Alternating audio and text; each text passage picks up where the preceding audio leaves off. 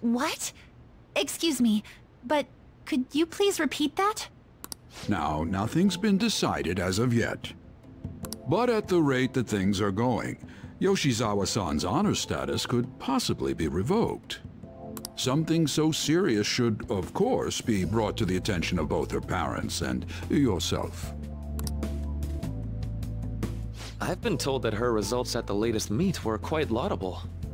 Isn't revoking her status as an honor student a bit of an overreaction on the school's part? I understand how you feel, but, well, third place doesn't really cut it in this case. She needs to attain first-place results for her exceptional status to be worthwhile. Don't get me wrong here.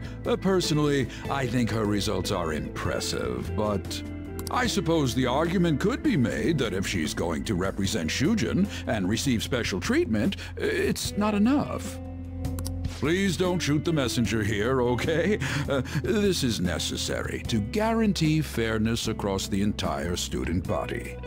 It's not as if you've been expelled or the like. Another meet's coming soon. Please try for the results the school wants to see. Sir, putting excessive expectations on Yoshizawa-san will only be to her detriment. Oh, that wasn't at all my intention. I just wanted to give her a little encouragement.